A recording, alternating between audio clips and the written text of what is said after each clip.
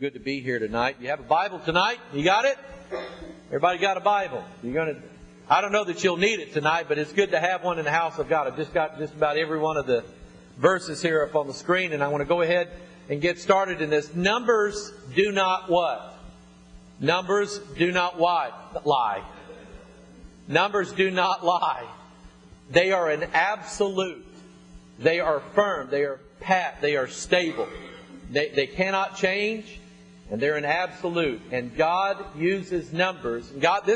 I'm going back several years. I'm going back to something that God showed me several years ago. I told my testimony in some of the other videos, but back around 1997, God called me into a ministry studying Bible prophecy. I didn't know what God was going to show me then, but I thank Him for the journey that I've been on since then. And God, first of all, He showed me where the Bible was. And I remember the day when He came into my office. There the Holy Ghost visited me and said, "Mike, the King James Bible is the Word of God. It has no mistakes in it." And I do not apologize for that statement. I won't apologize for that statement because I'm not the author of that statement. The Bible is. And we'll have some more teachings on that in another video. But without any evidence whatsoever, the Holy Spirit just spake to my heart and said, "This is it." And I surrendered to that, and I believed it. And from that point, then God began to supply evidence to me. And I remember the day when God basically said, "Mike, let's study numbers." And so I got two sources that I had. They just were given to me. One of them was E.W. Bullinger's Scripture Numerics. And the other was by a man by the name of Ed Bellow, who's now gone on to be with the Lord. But he wrote a book about Bible numbers. And he did a wonderful study in the Word of God.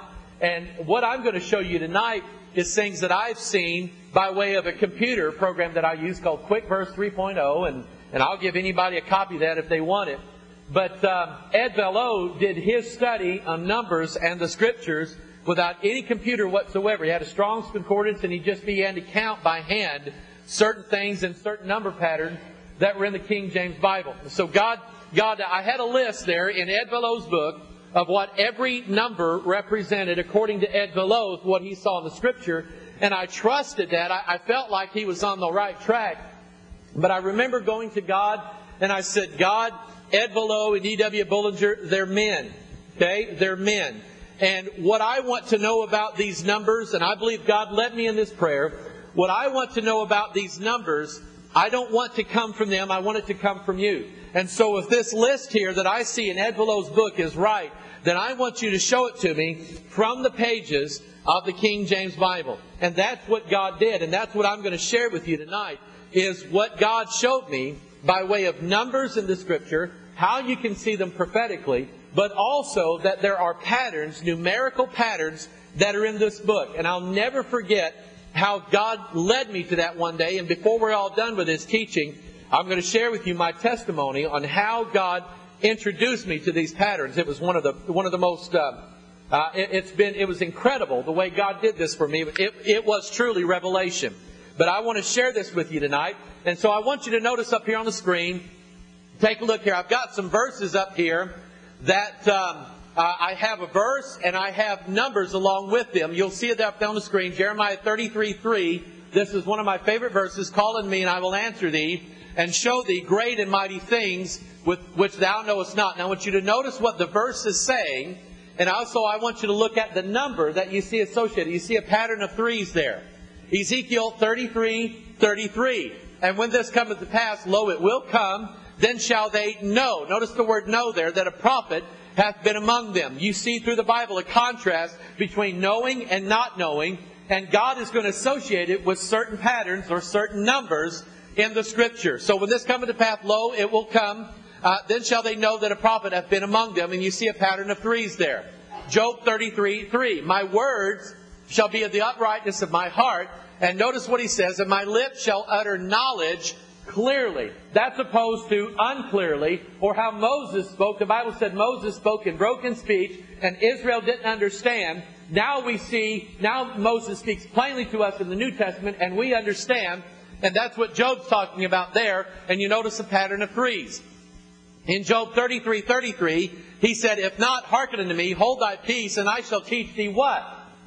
wisdom. We see wisdom and a number up there. Let's look at some more. John 3:33. He that received his testimony has set to his seal that God is true. Notice receiving a testimony, which is equivalent to receiving the Word of God.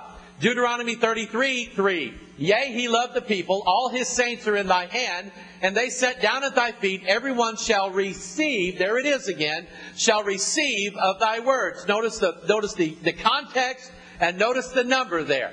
Jeremiah 32:33. And they have turned unto me the back and not the face, though I taught them, rising up early and teaching them. Yet they have not hearkened to receive instruction. There it is again. And notice the number 33 up there. Isaiah 33:6 says, and wisdom and knowledge shall be the stability of thy times. Notice it's associated with wisdom. Notice what the verse is saying. He's saying wisdom and knowledge shall be the stability of thy times. We're walking in dark days, my friends. Somebody say amen. We're walking in the days prophesied of us in the Scriptures. And there are going to be things, there are going to be dreadful things, there are going to be terrible things that are going to happen, I believe, in front of our eyes. And I believe God wants a generation of His people who are stable, who are secure, who are not afraid of what's going on in this world. Why? Because they know that what they see in the world is what God said happens in the Scriptures. Can I hear you say amen? And when He said these things would come to pass, He said, lift up your heads, for your redemption draweth nigh. I'm ready for the rapture, aren't you? Somebody say amen. Now, Proverbs 3:3, notice the number still there, 33. Let not mercy and truth forsake thee. Bind them about thy neck, and write them upon the table of thine heart. Here again, receiving wisdom, receiving the words of God. Psalm 33:11, the counsel of the Lord standeth forever, the thoughts of His heart to all generations. We're starting to see a pattern of things like knowledge and understanding and receiving the Word associated with the number 33. Look at there, Numbers 33:3. And they parted from Ramesses in the first month, on the 15th day of the first month. On the morrow after the Passover, the children of Israel went out with an high hand in the what? Look, what's that word there? Sight. Is sight an important word in the Bible? There are two types of people. There are people who can see. There are people who can blind. And I'm talking about spiritual blindness and spiritual sight. How many of you see that? Say amen. And when you see Jesus healing blind men, He's given you a picture of what's going to happen to Israel in the last days. They're going to be able to see for the very first time who is under the veil of Moses. They're going to see about Jesus. But notice the word sight and notice the number 333. Because I saw this one day and I knew God put it there, that the word sight is used exactly 333 times in the King James Bible. I don't believe that that's there by accident, and I'm going to show you hundreds more examples just like that.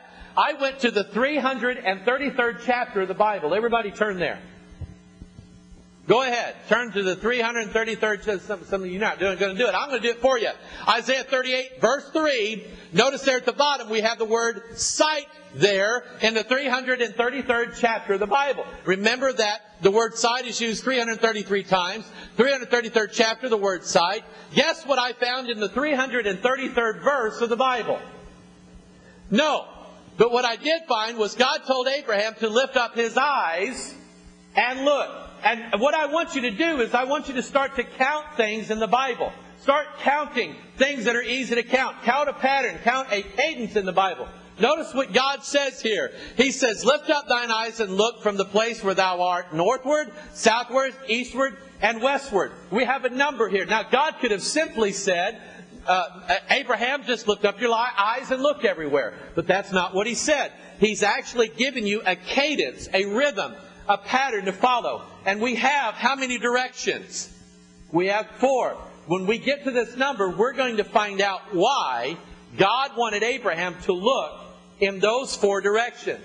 And it has to do with the real blessing that God's blessing Abraham with. It has to do with the real country that Abraham has sought for. And yes, I believe in the land of Israel. I believe in that territory that God gave the Israelites.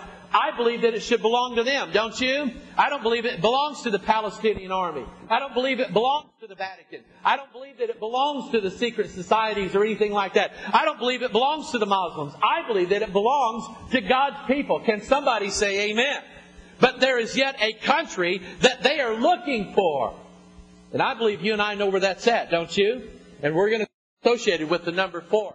Look in the book of wisdom, the book of Proverbs. You'll find the word wise mentioned 66 times, which is 33 times 2. By the way, how many books are in this Bible? 66. Is this not a book of wisdom? Amen? Notice here, all forms of the word know mentioned 66 times. That means know, knowledge, or knoweth. All forms of the word understand mentioned 66 times. Understand, understanding, understandeth. In the book of Proverbs, notice that their association is with wisdom and the number 33. We have a pattern here of the number 11 and 22 and 33 and 66 repeated numbers like that. You find the word wisdom used in 222 verses of the King James Bible. Truth used 222 verses. The word known is mentioned exactly 222 times in this book right here. Here's some more. Look at Mark chapter 4 verses what? What verse is that? 22, for there is nothing hid which shall not be manifested. The number 22 is the number for Revelation. If you look at a book called the Book of Revelation, how many chapters are you going to find in that book? There's 22 chapters there. And Revelation's at the end of the Bible. And how many books are in the Bible? 66. That's 22 times 3. I believe God's got everything in order, doesn't He? God uses numbers. He uses patterns. He has a signature. God is a God of order. We're going to see a verse about that. Notice Luke 12:2. We still have the 2's together. 22. For there is nothing covered that shall not be revealed, neither hid that shall be known. The book of Revelation, we mentioned that a while ago. 66th book of the Bible has 22 chapters. The number 22 is the number for Revelation. Look at these words here. Brightness is mentioned 22 times. These are all words associated with revelation or things revealed or things that are seen. The word discovered, 22 times. The word learned, 22 times. The word known, 222 times. The word taste, 22 times. What does that have to do with knowledge and understanding? Can you think of a verse in the Bible that uses the word taste? Oh, taste and see that the Lord is good. You discover by tasting. And how many of you have tasted the good things of Christ? Say amen. You found out they were good, weren't you? And when you tasted, God gave you revelation. Oh, taste and see that the Lord is good. And the word mystery. They say, well, Brother Mike, I got you there. The word mystery has to do with things that are hidden, things that are secret. But actually, you can do this on your computer. You can go onto the internet and do a search of the King James Bible on several places on the internet. You can get out a Strong's Concordance and you look up every single occurrence of the word mystery in the King James Bible. You know what you're going to find out? Paul said in 1 Corinthians 15, behold, I show you a mystery. We shall not all sleep, we shall all be changed. The Bible, every time it uses the word mystery in the New Testament, and that's the only place where it's found, is that it will always tell you that the mystery is revealed now to us who believe that the Scriptures are the inspired Word of God. Is that you tonight? Say amen. So God's going to unfold mysteries for us, and especially here in the last days. Watch this. Now we have a woman in the book of Revelation who has that as her first name. Her name is Mystery. Babylon the Great, the mother of harlots and abominations of the earth. And you know what I believe about that? I believe that if you study this book, you'll figure out who that woman is. Amen? God will reveal to you who that woman is. Now look at Mark 4:11. Notice that the number 11 is given here. And the number 11 has to do not with revelation, but it has to do with confusion and disorder. So look at Mark chapter 4 verse 11. And he said unto them, unto you it is given to know, there it is given for you to know the mystery of God, but unto them that are without, all these things are done in parables. You see a duality here. He said unto you, because you believe me, because you trusted me, I'm going to give it to you to know the mysteries. But to those who are without, those who do not believe in me, those who do not trust in me, they're not going to know. Hence we see the number 11. Notice here in Genesis chapter 11. What did God do in Genesis chapter 11 associated with confusion? We see here the whole earth was of one language and of one speech. How many of you believe that? Somebody brought to me several years ago, they said, Brother Mike, I'm going back to night school and I'm taking a course on etymology. That is the study of human language, linguistics. And they said, they showed me in their textbook, a secular college textbook written by evolutionists that said that they can all the etymologists, all the linguists can trace all the languages back to a mother tongue, one language, about 5,000 years ago. And when I read that, I said that corresponds with the Bible because that is about the time that the Tower of Babel took place. Isn't that neat? That even the world has to admit that the Bible's right. Genesis chapter 11, verse 9. 11 and 9. Think about it. Therefore is the name of it called Babel, because the Lord did there confound the language of all the earth, and from thence did the Lord scatter them abroad upon the face of all the earth. Notice here when we have 11 disciples, and what are you talking about? I'm talking about when Judas drops off the scene. When Judas has betrayed Christ and now he's dead, we have 11 disciples left. And notice what the Bible says. Then the 11 disciples went away into Galilee, into a mountain where Jesus had appointed them. And when they saw Him, they worshiped Him. But some, what? Doubted. When you have 11, you have confusion. Afterward, He appeared unto the 11 as they sat at meat, and upbraided them with their unbelief and hardness of heart, because they believed not them which had seen Him after He was risen. There's the 11, and there's confusion. Luke 24, verses 9 through 11, get it? And they returned from the sepulchre and told all these things unto the 11 and to all the rest. And it was Mary Magdalene and Joanna and Mary the mother of James. And by the way, Mary Magdalene was not the wife of Jesus Christ. Amen? I'll deal with that in another video, all right? And other women that were with them, which told that we're the wife. We're the bride of Christ. Amen? And if Jesus married, watch this, if Jesus married Mary Magdalene, and then He's coming back to marry us, you know what that disqualifies Him as? It disqualifies Him as the bishop of our souls, because the bishop is to be the husband of one wife. Somebody say amen. I believe God's right. Amen. Now watch this. In verse 11, and they come back and told Him all these things, and their words seemed to them as idle tales, and they believed them not. The 11 disciples and confusion. Now, Acts chapter 2. But Peter standing up with the 11, lifted up his voice, and said unto them, Ye men of Judea, and all ye that dwell at Jerusalem, be this known unto you, and hearken to my words.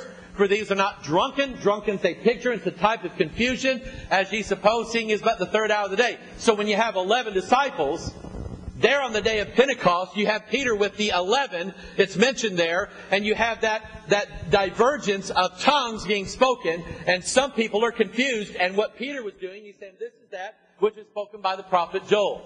Because in Isaiah 28, verse 11, the Bible says, with stammering lips and another tongue, will He speak to this people. Do you know what God was doing on the day of Pentecost? He was sending a spirit of confusion to Israel because they refused to believe that Jesus was their Messiah and they had Him crucified. Notice even the word tongue is mentioned 33 times, which is 11 times 3 in the New Testament of the King James Bible.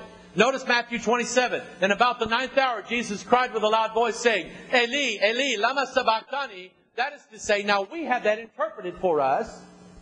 Because of the Bible, my God, why hast thou forsaken me? Some of them that stood there when they heard that said, this man calleth for Elias. Isn't that interesting that they at the foot of the cross did not even know what Jesus was saying to them?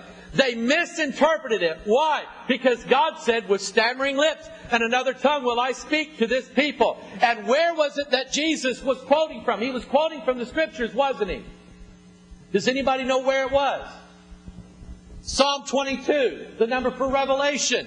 My God, why hast thou forsaken me? Look at 2 Thessalonians chapter 2, verse what? Look at it. Verse 11. And for this cause God shall do what? Send them strong delusion. You know what's going to happen here? Very soon. We can already see it at work. Is that God is going to pour out a spirit of strong delusion upon this world. And this world is going to go into confusion and chaos, just like what happened at the Tower of Babel. Look at that. How many of you remember that? 9/11. And I have a teaching on that we're going to do before too long that shows you some of the numerics about what happened on September 11th, 2001. Notice they're using that number, that 11 for the towers there. There was something that went on that day. We'll talk about that a little bit later on. Look at God's grand design in the New Testament. There are 22 letters in the Hebrew alphabet. That's alphabet in Hebrew. And if you don't know that, and you say, well, how can I know there are 22 letters in the Hebrew alphabet? Turn to Psalm 119, and you'll read all 22 letters in the Hebrew alphabet in your King James Bible. There are 22 books called letters or epistles in the New Testament. God knew what He was doing when He formed the New Testament. It's the Bible scholars that don't believe this stuff. Amen? You ought to believe it. Amen? Because it's simple. The Bible scholars don't believe it. Letter or letters mentioned 22 times in the New Testament. And look what they said about Jesus. And the Jews marveled, saying, how knoweth this man what? Letters, having never learned. And we see that word associated with revelation in the New Testament. There are 22 letters in the Hebrew alphabet, and there are 5 final forms. What that is that the Jews have 5 of those letters that when they appear at the end of a word, they have a different drawing or a different characterization to them. So technically, there are 22 letters plus 5, and that means that there are about 27 letters in the Hebrew alphabet. Now watch this, okay? The word mystery is mentioned 22 times in the King James Bible. Mysteries is mentioned how many times? 5 times. We're starting to see a pattern here, don't we? 22 letters, 5 final forms, 22 times the word mystery, and then 5 times the word mysteries is found in the Bible. And the Bible says in Romans 11, for I would not, brethren, that you should be ignorant of this mystery, lest you should be wise in your own conceits, that blindness in part is happening to Israel. Why is blindness? What does it mean when it says blindness in part has happened to Israel? How many eyes do you have? Everybody say 2. That's pretty good. So unless you like me, you got 4. Amen? Okay? You've always got 6, all right? And you have 2 eyes, and they help you see 3-dimensionally. And the thing is, when the Bible says that blindness in part is, how many parts are through the Bible? We're going to get to the number 2 here in a little bit. There's Old Testament and New Testament. And when the Bible says that blindness in part, blindness in full has happened to me. Hang on. Blindness in part has happened to Israel. That means that they're blind in one eye. They only read one testament of the Bible. And they don't understand. But one of these days, they're going to have their eye open, and they're going to read the New Testament, and they're going to believe that Jesus died for their sins. Somebody say amen. But look at the design that's in the New Testament. There are exactly 27 books in the New Testament. 5 history books and 22 books that we call letters. Now think about this. Think about this. When you open up your Bible, and you look at this Bible here, okay? And you look at the New Testament, you'll see that, how is it that we read? We read from left to right. Is that right? Did I say that right? Let me see. Okay, yeah, we read from left to right, okay? And we look at this Bible, and there are the 5 history books at the beginning and the 22 letters at the end. But Hebrew is turned around, because you would have the 22 letters and then the 5 final forms.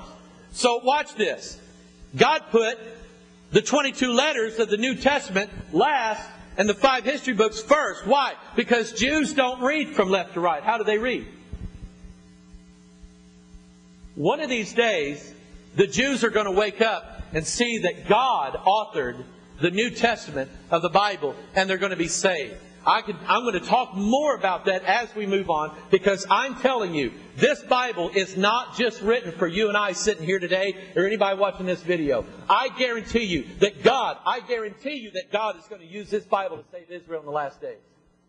I promise you He will.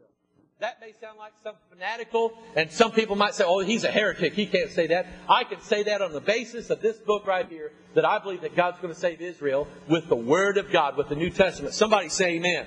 And anybody that tells you that Israel's going to be saved in the last days by performing sacrifices again, they're a false prophet and they're lying, and that lie comes from hell. Because no man can ever sacrifice an animal and pay the price that Christ did on the cross. Amen? God's not going to allow it. Let's look at this number 33 again. Okay? Notice that the scepter shall not depart from Judah, nor a lawgiver from between his feet, until who come? Shiloh. Who is Shiloh? Shiloh is a name for Jesus Christ. It's a prophecy of Jesus Christ, who came from the tribe of Judah. Shiloh, Jesus was 33 years old. Shiloh was mentioned exactly 33 times in the King James Bible. Is that there by accident? No, it's not. And I'm going to show you more here in a minute. David reigned in Hebron 7 years, and in Jerusalem he reigned how many years? 33 years over all Israel and Judah. How many years does 33 and 7 make together? Somebody do your adding here. 33 plus 7 is, come on, you smart people, it's 40. Okay? 33 years and 7 years. And both of those are significant numbers in the Bible. Now watch this, okay? Even in the Levitical law, the law for purifying a woman who had a child was that she was unclean for a period of 7 days, and then unclean for 33 more days, and that makes 40. We'll talk about that number later. There's Shiloh. Shiloh was a town. It was the first capital of the Israelites. It's where the Ark of the Covenant was. I'm going to show you the first and the second coming of Jesus Christ through Shiloh and through Jerusalem. Because you remember that the Ark of the Covenant was brought to Shiloh first, mentioned 33 times, but God destroyed Shiloh because of the wickedness of Israel. Then David, when he came on the scene, he's a picture of the second coming. He brings the Ark of the Covenant, watch this, he brings the Ark of the Covenant into Jerusalem with trumpets and with shouting. What does that sound like to you? Sounds like the rapture, doesn't it? We just talked about that. That's the second coming of Christ. Now watch this, okay? 33, Shiloh. Shiloh was the first tabernacle. It's a picture of Christ when He comes the second time. Jerusalem, the second tabernacle. Shiloh's mentioned 33 times. It's a picture of Christ when He came the first time and Israel rejected Him. Jerusalem is mentioned 667 times, and when you add them together, you get 700. And that number points you to the kingdom of God. And it actually is a number pointing you to the millennial reign of Jesus Christ. Somebody say amen. Now when Jesus, look at this. When Jesus was born in Bethlehem of Judea in the days of Herod the king, behold, there came what? Wise men. They're going to sit. And what were they asking? They were asking, where is He that is born King of the Jews? By the way, I didn't get to this a while ago. When David reigned 7 years and then 33 years, watch this. Christ was born King of the Jews, wasn't He? He was born King. Look what it says. Where is He that is born King of the Jews? When He died, 33 years later, what did they hang over His head? This is the King of the Jews. So David is pointing you to Christ in that He reigns one time for 33 years. And Christ, when He came, reigned as King of the Jews for 33 years. And then David reigned for 7 years. Guess what? Christ is going to reign over Israel for how many years and be King of the Jews once again? 7 years. He's going to fulfill the type given in David. Okay? And when the wise men were asking, where is He that is born King of the Jews? They said, well, let's look in the Scriptures. And they turned to the book of Micah. Micah is the 33rd book of the Bible. Wise men looking for Christ where He was born. And the 33rd book of the Bible says that He's to be born in Bethlehem. The patterns are there. Notice this. The phrase, the beast. Who's the beast? It's the Antichrist. Last day. I saw a beast rise up out of the sea, having 7 heads and 10 horns. He is mentioned exactly 33 times in the King James Bible. Now, when I get to the number 3, it's going to make more sense why He's mentioned that way. But we're watching things take place in this earth right now that's showing us the rise of the beast in the last days.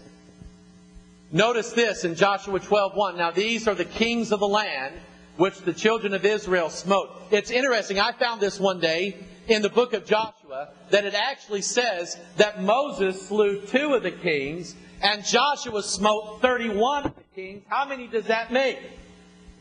33. That's a picture of the beast in the last days. When they went into the promised land, before they could take the promised land, the kings of the promised land had to be defeated and killed. And what Christ was doing at the cross when He died when He was 33 was showing the defeat of His enemies in the last days. Somebody say amen. Look at 1 Corinthians chapter 14 verse 33. For God is not what? The author of confusion. What does an author do? Writes book. How many of you believe God wrote a book? And when they tell you behind those pulpits, when they tell you, now you're reading there in your King James, and now what the original Greek really says, you know what they're trying to tell you? They're trying to tell you that you can't believe what you read. They're trying to sell you a Bible that is not in order. And if you just want to nail down what I believe that God is the author of order. I believe that God, they say that, well, mistakes over years have crept into the Bible. Wrong. I believe that a God who is so powerful as to keep me saved can keep His Word intact for thousands of years. Don't you believe that? In fact, He's not much of a God if He would send His Word all the way down to this earth and then let men corrupt it and leave us 4,000 years later trying to decide if the Bible said this or not. That's not much of a God. Amen? God is not the author of confusion. Notice that. Where do you get this, Brother Mike? Wisdom and knowledge come from counting. What I'm going to do is I'm going to show you the two witnesses that God showed me to count things in the Scripture. Revelation 13. Here is wisdom. The Bible's trying to tell you where wisdom is. Here's wisdom. Let him that hath understanding count the number of the beast. For it is the number of a man. And his number is what? 666. Now, I'm not going to ask you to turn to the 666th book of the Bible. But I did. I actually have a computer program that counts chapters. And I started using it, and I'm going, hey, that's pretty neat. And so when I thought, man, I'm going to go to the 666th chapter of the Bible, and I thought that I was going to find the name of the beast there. Well, I didn't. But what I found in Ecclesiastes 7 was that Solomon said, I applied my heart to know and to search and to seek out wisdom. Solomon was searching for wisdom, and he found it. Behold, this have I found, saith the preacher, counting one by one to find out the account. So here we have two witnesses, one New Testament, one Old Testament. They're both saying that wisdom comes by counting, and they're both associated with the exact same number. I believe that God put that there. Don't you? Somebody say amen. Let's look at these numbers real quick. The number 1, let's keep it simple. If you were to imagine what the number 1 meant, you would say beginnings, right? Number 1's always the first number in anything. And by the way, I asked God, show me what these numbers mean. And God said, Mike, you'll find the number meanings in the Genesis chapter. And I went, Now, when we hear these little voices, the Bible said test the spirits to see whether they're of God. We're not to jump to conclusions. We're not to run out and say, I've got a vision from God, and it not be true. We're to test the spirits. God doesn't have a problem with that. And so I said, okay, I'm going to prove it. I'm going to see whether or not the list that I see here on this paper matches what I see in the Bible. So I went to Genesis 1, and this one is real easy. In the beginning, God created the heaven and earth. By the way, do you believe that? Say amen. See, you can be saved if you believe that 6,000 years ago God created the heaven and the earth. That's when you say, I don't believe that. You better watch out. You know what you're doing? You're calling God a liar. You're saying that science and evolutionists and man are smarter than the Bible. Amen? They're not. In the beginning, God created the heaven and the earth. So the number 1 is the number for beginning. That's what we see in Genesis chapter 1. Notice the number 1 lays out for us a pattern of things that are first, things that are begun, things that are preeminent or should be preeminent in our lives. Isaiah 41, who hath wrought and done it, calling the generations from the beginning? I, the Lord, the first, and with the last, I am He. Now I want you to notice this. This is for our Jehovah's Witness friends who don't believe that Jesus is God. Do you believe that Jesus is God? Say amen. Look at what the Old Testament says. It says that the Lord, capital L, capital O, capital R, capital D, and that in the Hebrew is God's name, Jehovah. The 4 letters in Hebrew, Jehovah, that is God's name, and everybody knows that. The Jehovah is first and last. Well, here we have Jesus in Revelation 22. He said, I am Alpha Omega, the beginning and the end, the first and the last. Right there. It says in the Old Testament, Jehovah's the first and the last. And then Jesus comes along and says, I am the first and the last. Guess who Jehovah is? It's Jesus. Somebody say amen. The Bible says that He's the first and the last. Exodus 13, sanctify unto me all the what? Firstborn. Why? Because God always gets His first. Amen? Try paying your tithes last. Try waiting till you pay all your bills and then say whatever's left I'll give to God. Don't you dare do that. Amen? Israel tried it for thousands of years. It never worked for them, and it won't work for you either. Amen? The Bible says God gets it first. He said, the firstborn. Thou shalt not delay to offer the first of the ripe fruits and of thy liquors. The firstborn of thy son shalt thou give unto me. Exodus 23, the first of the first fruits of the land thou shalt bring into the house of the Lord thy God. Now watch this. Matthew chapter 1. And knew her not until she had brought forth her what? Firstborn. Is it important that Jesus was the firstborn son? Is it important? Why? Because God said, that one's mine. He said that's how you're going to recognize who the Messiah is. He's the firstborn. That's the King James. Notice what the NIV says. But he had no union with her until she gave birth to a son. Notice what they've done. They've removed the firstborn out of that. And I want to tell you something. I think the devil's up to something in these new translations. Can I hear you say aloud, amen? I think he's up to something. He has corrupted the pure word of God. But seek ye what? First the kingdom of God, not last. I dare you. I dare you. Put God first in every aspect of your life. Put Him first at work. Put Him first at home. Put Him first in your private life. Put Him first in your churches. I promise you God will bless you with the rest of the things you need. Amen? You give to God and you pay your tithes if it's the last dime you own. See, people say, well, you're just saying that because you're a preacher and you're getting rich off that. You guys know me. You know I ain't getting rich off anything. Amen? I got a bunch of people living in my house. I ain't got no money. The truth of it is, you give God first if it's the last dime you have. God says, prove me now herewith.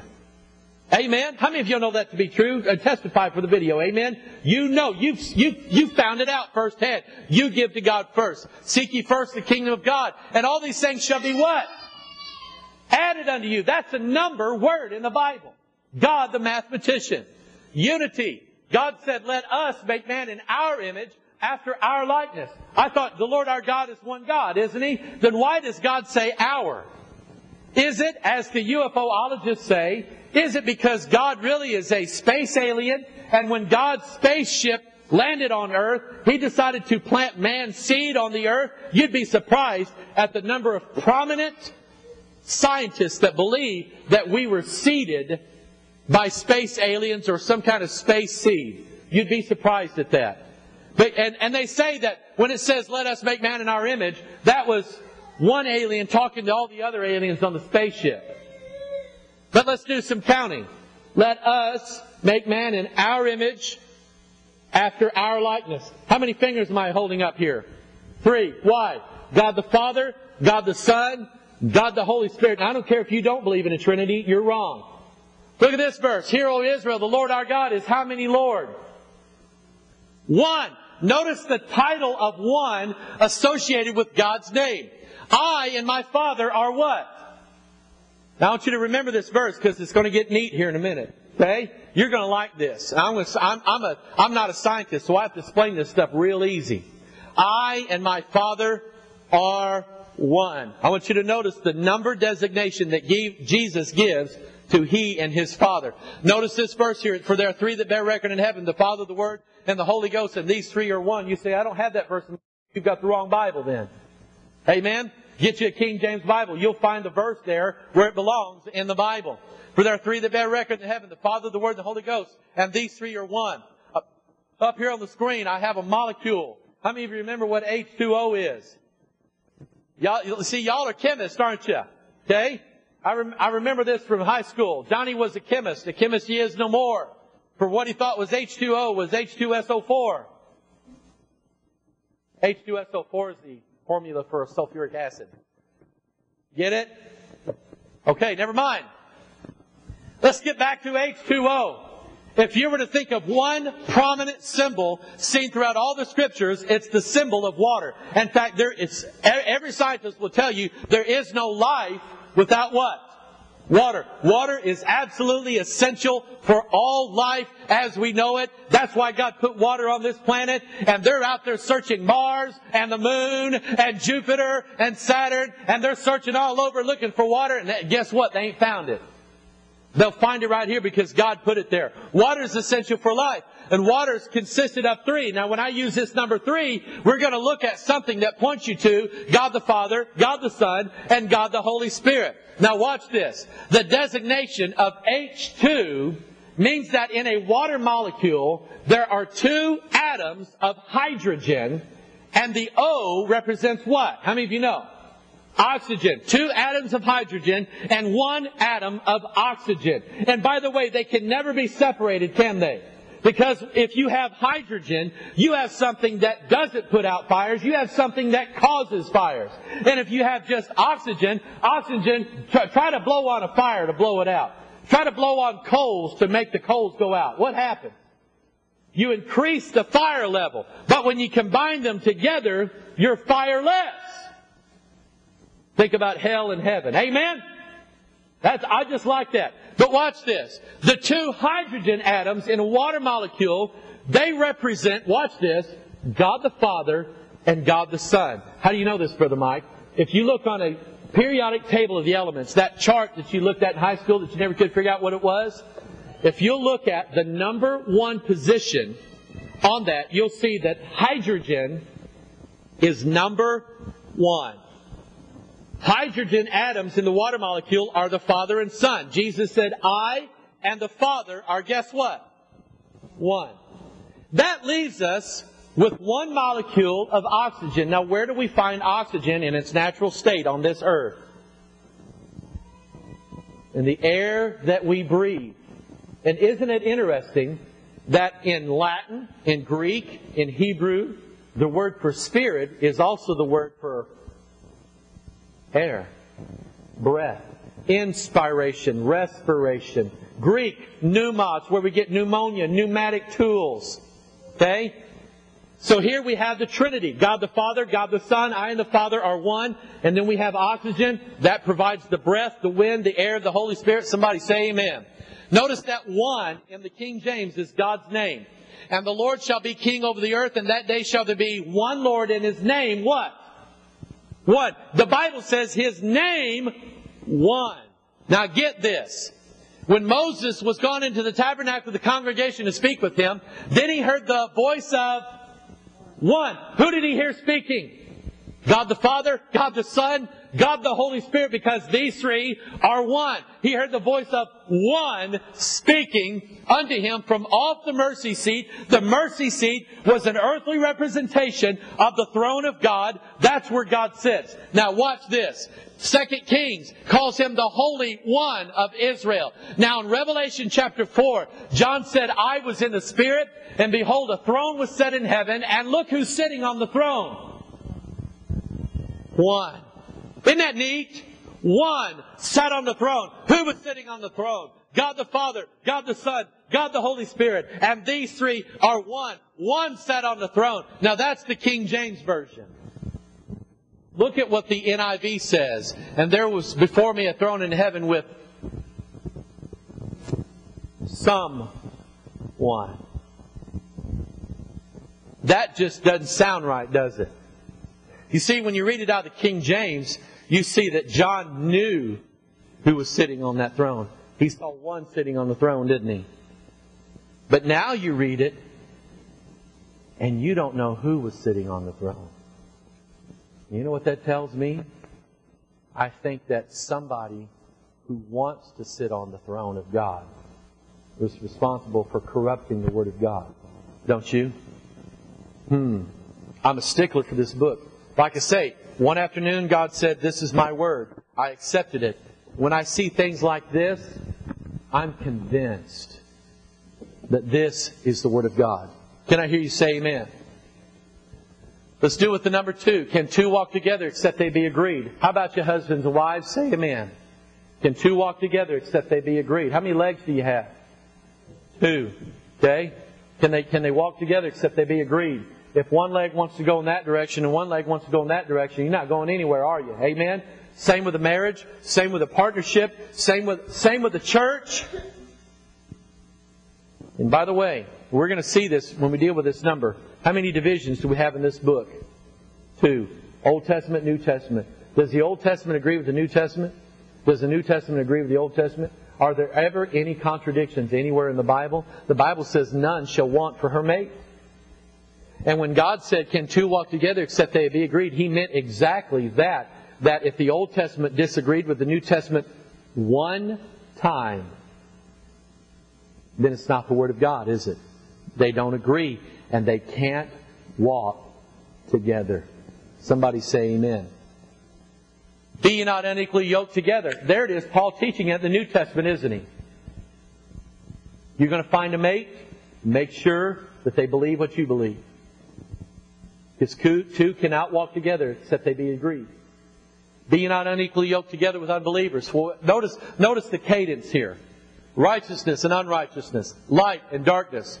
Christ and Belial. Notice he's only given two here. He's not given three, he's given two. Okay? Temple of God with idols. For ye are the temple of the living God. As God has said, I will dwell in them and walk in them. And I will be their God, and they shall be my people. Therefore shall a man leave his father. The number 2 is the number for unity. And we look in the 2nd chapter of the Bible, and that's what we see. Therefore shall a man leave his father and his mother, and shall cleave unto his, not his husband. Amen. He didn't say a man and a man. He said a man and a woman. A husband shall cleave he didn't say cleave unto his wife. Amen. One wife. They should cleave unto his wife, and they shall be one flesh. Now, these guys that don't believe the Trinity, when Jesus said, I and the Father are one, they say, well, that's not literal. They can't be literal. You can't see that in literal interpretation. And they say because, back when Adam and Eve, when the Bible says they two clave together and they shall be one flesh, they weren't really one flesh. They were still two people. Did you know that the Bible's right and man's wrong? Amen? I mean, just stop and think about this for a minute. A husband and a wife coming together. What happens 9 months later? The two became one flesh, didn't it? Isn't it sweet? How many of you believe this Bible's right and man's an idiot? Amen? The people who we put in charge of trying to discern this Bible have abandoned the principles, the simple principles of the Scriptures, is that the Bible is always right and man is wrong when he contradicts the Word of God. Amen? Even science. When science contradicts the Word of God, science is wrong. It's not the Word of God that's wrong. The Bible scholars and the pulpits of America are full. I'm getting calls from all over the country. Brother Mike, we cannot find a church that still preaches out of King James. You know why? Because the pulpits of this country have bought into the idea that man is smarter than the Bible. And that it's up to the preachers and the Bible scholars to correct what has been poorly translated in their opinion. And you know where that's leading? That's leading to doctrines of devils being floated into the church. You believe that? Say amen. This is what we stand for in this church. This is what we believe. Because God's right. And we're only right when we agree with God.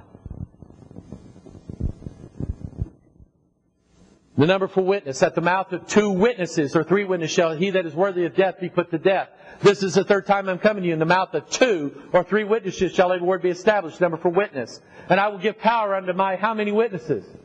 2 witnesses, and they shall prophesy. These 2 witnesses, I don't know who they are. Everybody's got a theory. That's fine. I don't know who they are. I guess we'll find out one of these days. But I'm telling you, when they come on the scene, well, I believe they represent the Old Testament and the New Testament. They represent the first, second coming of Christ. They represent everything that the number 2 represents. And I promise you that when one of them preaches, the other one's amening. And when this one preaching, that guy's amening. And I'll tell you what works for a church is when a pastor, when he preaches, the congregation, amen. You know why? Because the 2 walk together and they agree. Amen? And from Jesus Christ, who is the what? Faithful witness. I like this. Why does the Bible call him a witness? I thought you needed 2 witnesses. Well, he came the first time, didn't he? And he testified. He's coming again. That makes 2, doesn't it? He's the faithful witness. And Moses turned and went from the mountain. And how many tables of the testimony were in his hand? 2. You know what Moses, typology. I'm going to get to a lesson on typology. It just is one of my favorite subjects aside from Numbers. And here's Moses in picture form coming down from heaven with the Old and the New Testament of the Bible in his hand. Isn't that neat? The 2 walked together and they agreed. And by the way, how many times did he come down from the mountain? Twice. The first time, watch this, it's a picture of the first and second coming of Jesus Christ. The first time he comes down. Oh, get this. The first time He comes down, He's got the law. Jesus came in the form of the law to Israel. And Israel broke the law. He said, this is my body, which is what? Broken for you. Moses broke the tables. That was Jesus being broken on the cross. And Israel rejected. Then Moses goes back up, and I have a wonderful teaching on this we'll get to long time from now. It's about the rapture. And you see the rapture in Moses coming down from the mountain the second time. I'll show it to you. It's one of the neatest things I've ever seen in my life. But here's Moses coming down the second time. This time his face shines how? Shining bright like the sun. Remember the Mount of Transfiguration, Matthew 17, Jesus' face shone how?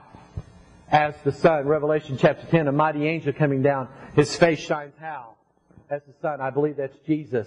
He comes down. He's clothed in the clouds. Behold, He shall come in the clouds. Everything in Revelation 10 points to Jesus. Here's Moses coming down the second time. This time He's got the 2 tables in His hand with 10 commandments on them. And this time Israel looks at Him and says, everything that God said, we'll believe now. You know what I believe? I believe when Jesus comes down from the clouds the second time, I believe that Israel's going to believe every word in this book. Can I hear you say amen? Isn't that beautiful? For God speaketh once, yea, twice, yet man perceiveth it not. God has spoken once, twice have I heard this. We're going to see that God speaks once, God speaks twice. And for that the dream was doubled unto Pharaoh how many times? Twice. It is because the thing is established of God. God never speaks once, but He speaks twice. So if you believe that God spoke in the Old Testament, then you believe that God spoke in the New Testament, and vice versa.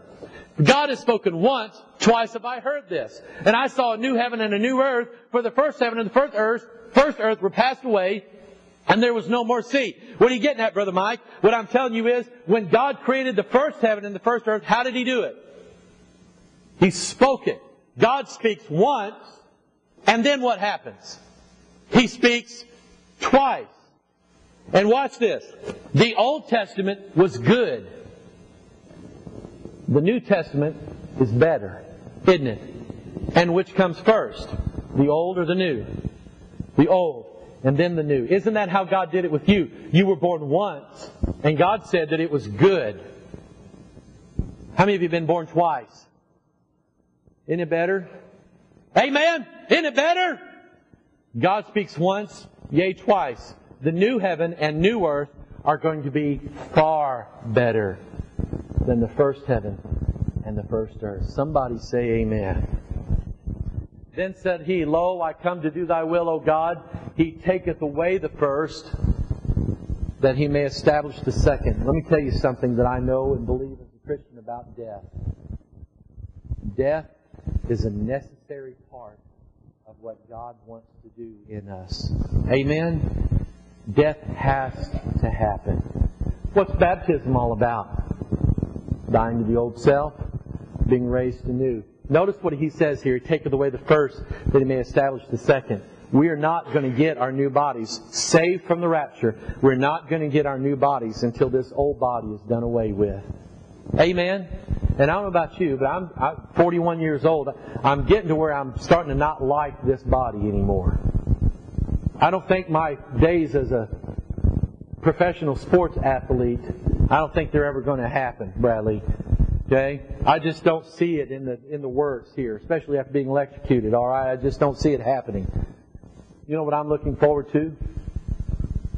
Second body. Second life. New heavens, new earth. Notice this. And He said, Blessed be thou the Lord, my daughter, for thou hast showed more kindness in the latter end than at the beginning. That's because God did that. Notice this. Though thy beginning was small, yet thy latter end should greatly increase. Notice what it says about Job. Your beginning was small, the latter end should greatly increase. So the Lord blessed the latter end of Job more than his beginning. God's setting a pattern here. Is that what happens last is better than what happens first? Somebody say amen. How many of you believe that? Say amen. I believe the days ahead of us are better than the days behind us. I have that hope. Amen. Now watch this. Watch this. the glory of this latter house shall be greater than of the former. He was talking about the temple of God. Not Herod's temple, not the second temple, but the temple of God that Jesus Himself brings down to this earth. That's going to be better than any house built by man. Somebody say amen. And when the ruler of the feast had tasted the water that was made wine, and knew not whence it was, but the servants which drew the water knew, the governor of the feast called the bridegroom, and saith unto him, Every man at the beginning doth set forth good wine, and then when men have well drunken, then that which is worse. Notice, watch this, notice that when man does it, man always starts out with the good stuff, and then ends with the bad stuff. When God does it, He always starts out with something that's okay, but He ends up with something that's tremendous, great. Amen. Do you see that? Now watch this. Here's where I'm going with this. Bible scholars all over the place will tell you, and they sound real sanctimonious about it. They sound real spiritual about it. They say, we believe the Bible was inspired in the original manuscripts. But, over time, corruption has crept in to copies. And we don't have something as inspired and perfect as the original. How dare you King James people say that your Bible's inspired? We know that it can't be because we know that it corrupted. You know what they're saying? They're saying that God started out the Bible in this earth and it was perfect. And it's gone downhill ever since. Does that sound like God to you? It doesn't, does it? That's not God's handiwork. Watch this. For if after they have escaped the pollutions of the world through the knowledge of the Lord and Savior Jesus Christ, and they are again entangled therein and overcome, the latter end is worse with them than the beginning. The Bible that they're trying to hand you that started out perfect and is now corrupt, that's a sign of the judgment of Almighty God. I like it the other way, don't you? This number 2, and we're almost done with this part, the future of Israel. So the last shall be first, and the first shall be last, for many shall be called, and few chosen. Just very quickly, you can see the nation of Israel, and you can see the church, and all these, in these 2 number types, I call them in the Bible. Okay? You see Ishmael and Isaac. Who really was the first to come out of Abraham's body? It was Ishmael. Thus Isaac was the child of promise. Did you know that Paul said that Ishmael is a picture of Israel, the Jew?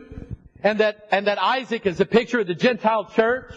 And one of these days, it's going to be Ishmael, representing Israel, is going to take their rightful place. Jacob and Esau. Who was the firstborn out of Isaac? It was Esau, wasn't it? Then it was Jacob. They both go to their father. Jacob gets the first blessing, but Jacob was born second. Esau gets the latter blessing, but he was born first. Notice how they're switched around. He that was first is last, and he that is last shall be first. And God called Israel first, but they rejected. That's who Esau represents. And then God gave salvation to us. But one of these days, when it's taken off Jacob, it's going to be given back to Esau. Look at Zerah and Perez. Zerah and Perez were the twin sons of Judah. And Zerah actually broke through the matrix first. And what did they tie onto him to prove that he was the firstborn?